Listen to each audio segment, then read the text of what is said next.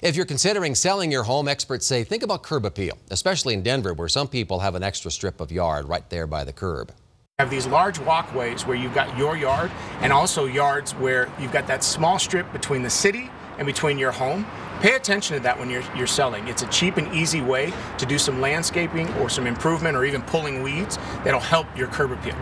Well, Stokes also says if you have the money to do it, consider replacing some big items. 3 things: the roof, the furnace, and the water heater. They are expensive, but Stokes says buyers are more confident about buying a home with new mechanical systems.